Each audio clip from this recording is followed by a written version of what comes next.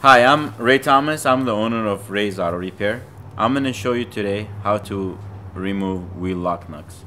I don't usually recommend this to people that are not professional in the industry, but one of the ways that you can remove it is take a chisel, a long one preferably, and try to hammer the lock in a counterclockwise position.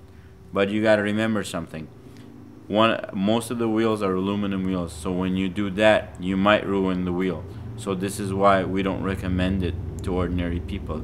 Now there's ways to take those wheel locks not professionally, which means either you contact your dealership and try to get a code so they can order you a key if you lost it, or there's special sockets which the aftermarket sells where they make it so you can put it on top of the wheel lock itself and you hammer it in and then you can extract it that way.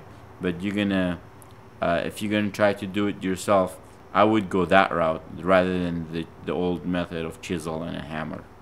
And this is how you remove wheel lock nuts.